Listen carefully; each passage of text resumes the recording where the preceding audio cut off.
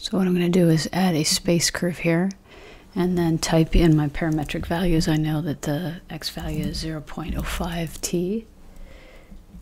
My y value is 0.05 t squared, and z is 0. And I'm going to have t go from 0 to 10 seconds. And I can animate this trace. Oops, I need to make sure I give the curve. There we go.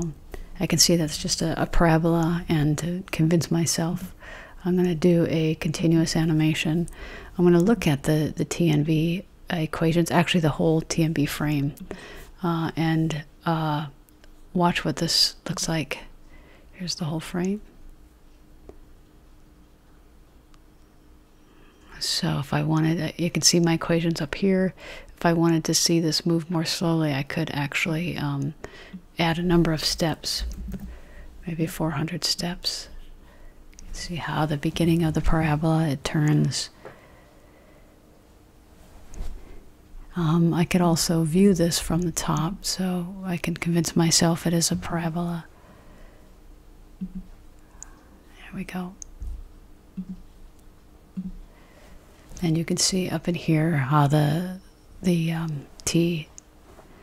tangent, the normal, and the binormal vector change or don't change with time.